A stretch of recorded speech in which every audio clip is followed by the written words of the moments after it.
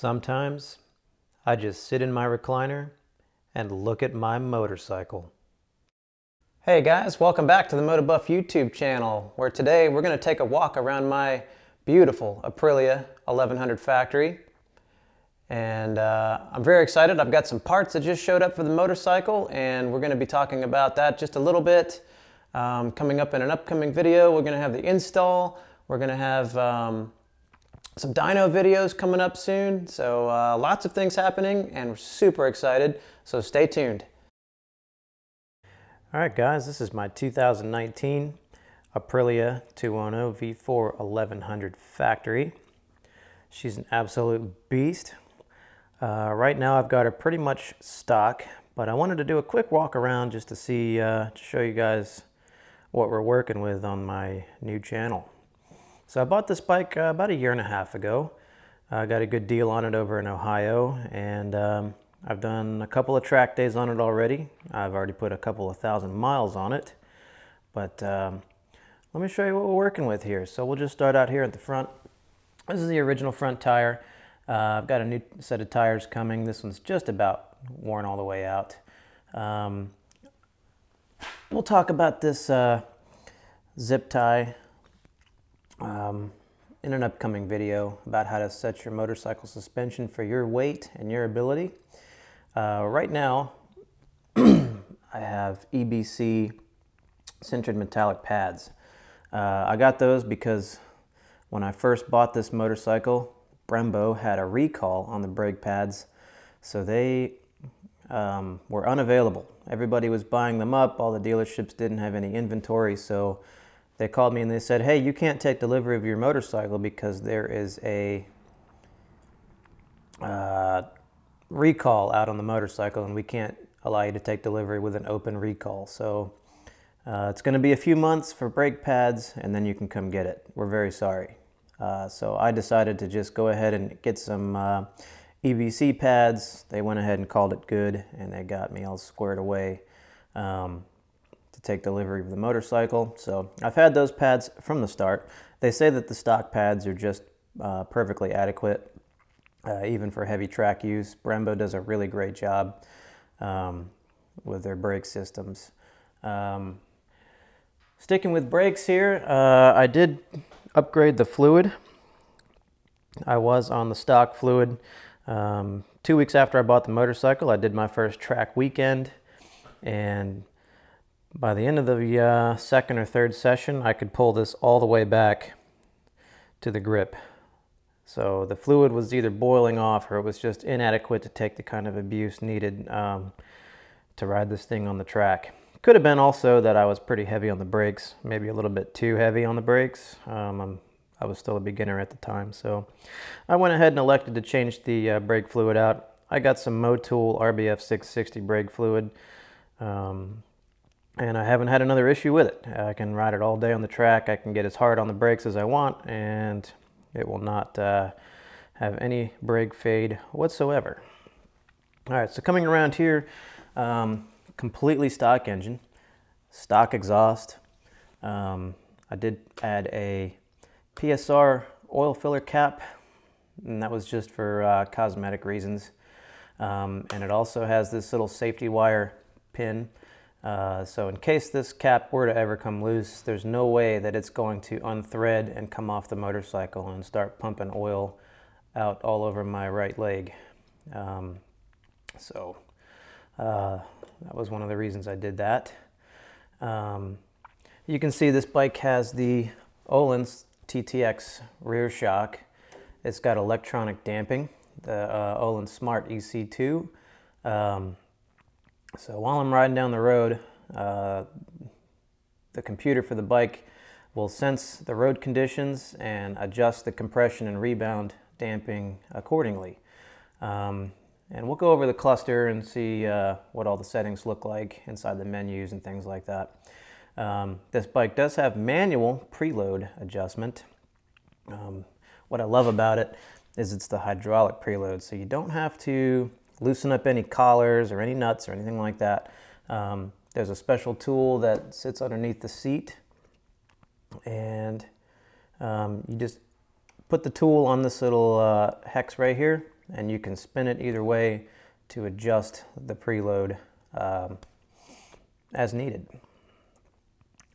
Like I said, this is the stock exhaust.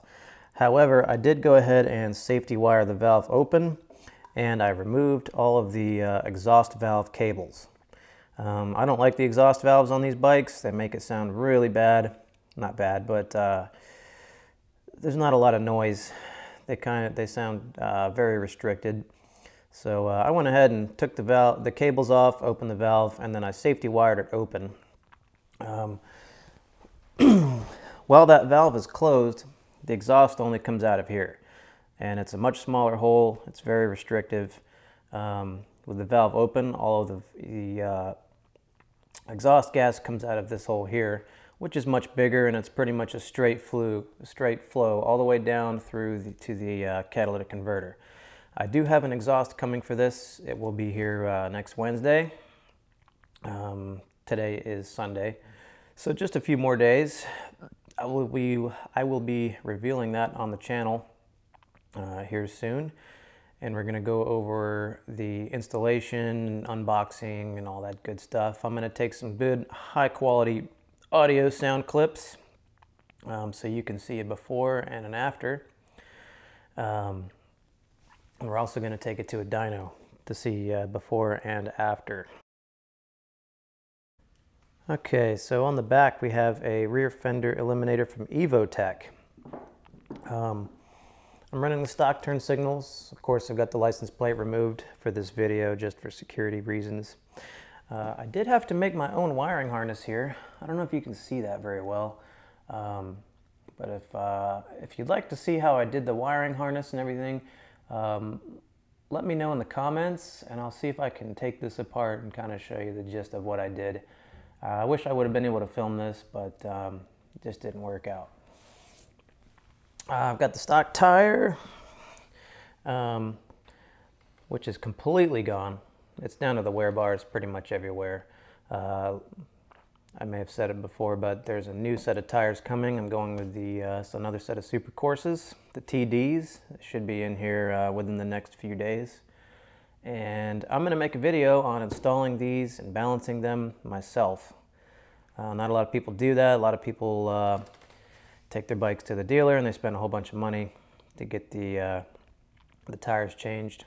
So I'm going to walk you guys through this just to let you know that it's not the hardest thing in the world to change tires. You can do it by yourself, and you can save yourself a lot of money by doing it that way. I do have a battery tender. I always keep it plugged in. I've got the tank pads, stomp grips. I got the clear ones because this bike has Aprilia written on the side and it's got graphics, so I didn't want to cover those up. So I do have the stomp grips, and those really help, especially on the track when you need to squeeze the tank and get yourself a good lock onto the bike when you're hanging off in the corners. Let's go through some menu stuff just to show you guys what we're working with here.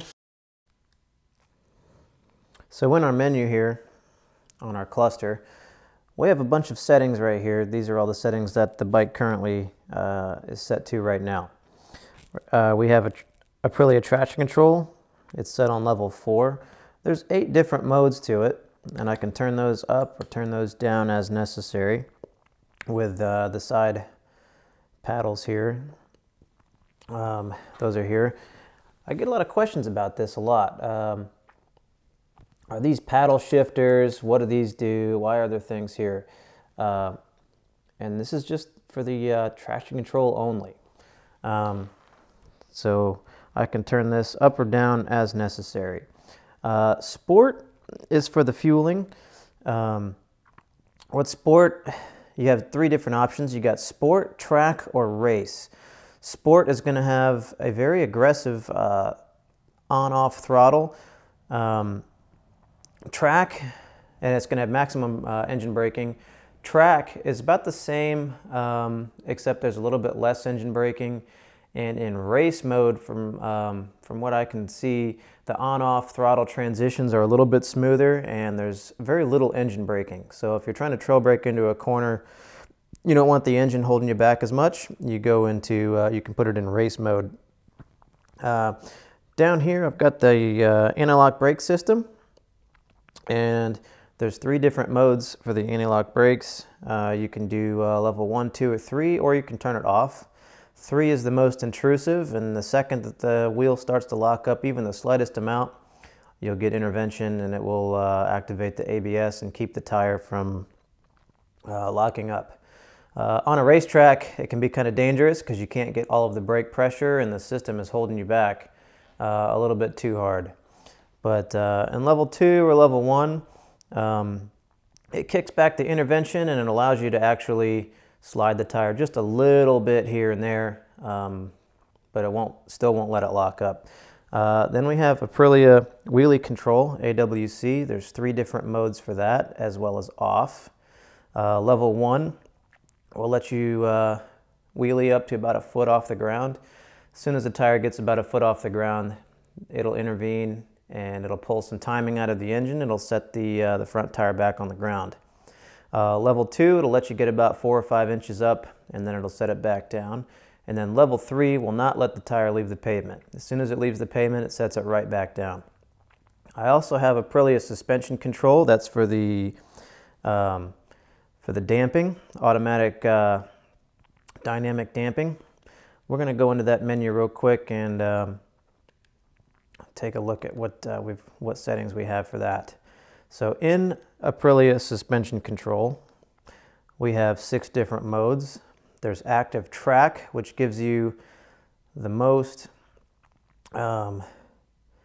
options here. You got front firmness, rear firmness, your brake support, acceleration support, mid-corner support, and you can turn the steering damper up or down.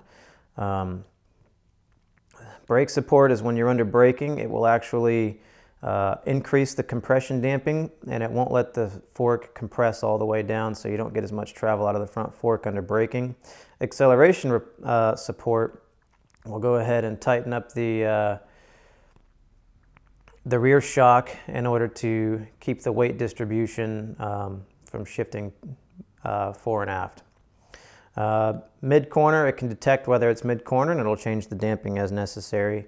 And then steering damping, you can just set how hard or how soft you want it to do. And it's an event-based steering damper as far as I know, so changing it here, you can still turn the steering wheel, not the steering wheel, you can still turn the handlebars pretty quick and it won't damp it at all. It has to actually sense it out on the road.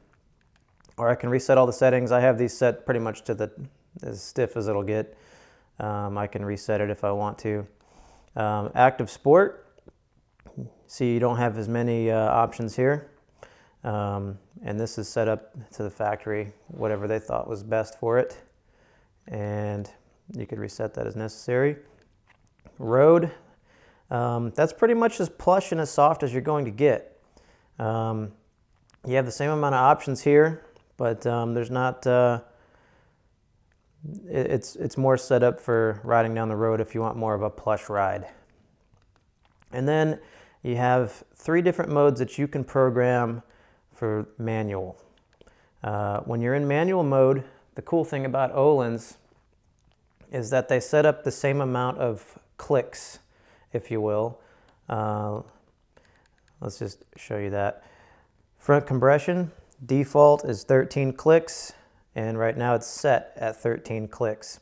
And if you had a manual Öhlins fork on this motorcycle, if you set it to 13, it would give you the same compression as the electronic damped forks. So if you're coming off of a 2017 and you're going to a 19, 20, or 21, and you wanted to set the suspension like you had on the old bike, you could set it to the same amount of clicks and you get the same exact thing. And there's 3 different modes for that are programmable. That's about it. I do have an option for the Aprilia quick shifter. You can turn the auto blip on or off.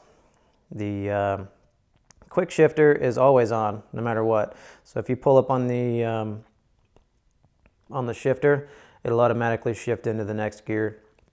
But you can turn Aprilia quick shift down, on or off. So if you want the down blip, or if you want to just use your slipper clutch, it's up to you. And that's about all we have here.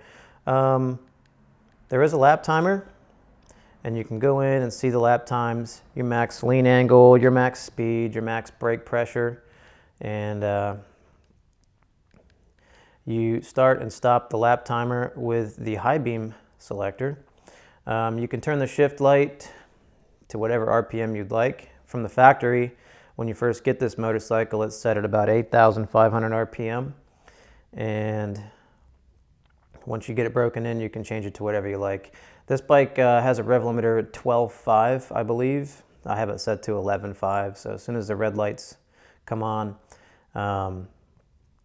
you'll see that. You'll see that, and then you'll know when to shift without having to actually look down at the cluster. All right, and then in configuration, that's just going to be time and date and language and all that kind of stuff. So nothing to see there really, and that about covers it for the menu. Well, I guess we do have a couple of things here that I can show you on the cluster. When I pull the throttle on this motorcycle, it just switched because the lighting is a little bit low here. When you pull the throttle, it has a throttle brake or a throttle map in the bottom right corner. When I pull on the brakes, I can get full brake pressure, and it kind of shows you your brake pressure. And also there's lean angle here. So when I lean the motorcycle, you'll see it right here. There's a lean angle indicator. Right now you can't see that because the bike is on a stand, so I can't move the bike left or right in order to show you some roll angle here. Down here at the bottom, this is the V4 MP stuff. You can select interphone, or intercom rather. You can do music, you can read text messages and connect it to your phone and all that stuff. I actually don't have the V4 MP module installed on the motorcycle. They don't come from the factory that way. They do come on the RSV4, but not on the Tuono. I may go ahead and do that upgrade. I'm not sure yet. I did get a quote from the dealer. They told me it'd be about $400 to have that installed and set up. It's not hard to install it. There's like a little bracket you install, and they plug the module in. The reason that I would have the dealership do it is because the actual instrument cluster, the firmware won't talk to it unless the firmware is updated. So you have to have both at the same firmware level before they will talk to one another and be able to get functionality out of them. But that about covers it for the instrument cluster and all of the electronics. If you want to see more, if you have a specific question, let me know in the comments. Up here to the left of the cluster, I have the USB. This is a factory USB port, and it's an accessory that you order from Piaggio or Aprilia through the dealer or through online. There's a little port that's underneath in the back of the cluster here that you plug into, and you have to cut a hole in this little piece of trim right here for this to be installed. And you get it hooked up, and then you can charge your phone with it. Right now I've got a lightning cable just for my iPhone, and I've got all the slack coiled up right here and zip tied to this cable. I don't want all the slack hanging around. I don't want it getting caught up in my controls and obstructing my ability to control the motorcycle. So that's why I've got that there. And then once I plug my phone in, I can just plug it in right here. I can get my navigation and control the music or whatever I want to do there. That's about it. I do have some serious plans here. In that box right there, I've got some parts from AF1 Racing. I'm not going to show you what they are until I get all of the parts in and we're about to do the install.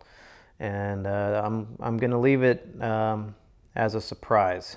But just to give you a clue, it's going to open up about 10, maybe 15 more horsepower. Not sure yet. Like I said, we're going to do an exhaust reveal here soon. And for now, that's all I have. And I'm going to do some sound clips, and we're going to start the motorcycle up. It's cold right now, so I'm going to start the motorcycle and let it warm up. And then through the magic of cameras and computers, the next thing you're going to see is the sound clip of the motorcycle with stock exhaust.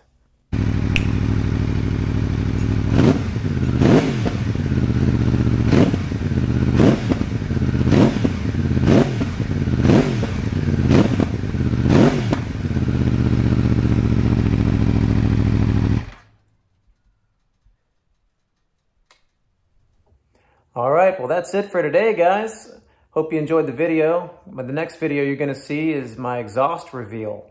I'm going to reveal what exhaust I'm putting on this beautiful machine here, and also I'm going to reveal what other mods that we've got coming in the very near future. Should be a lot of fun. And like I said, we're going to try to get some dyno videos if I can get an appointment with the dyno guy here this week. Hopefully I can get that done. But regardless, I'm definitely going to get it into the dyno after I put the parts on. So stay tuned, and really excited, and hopefully we'll see you in the next one.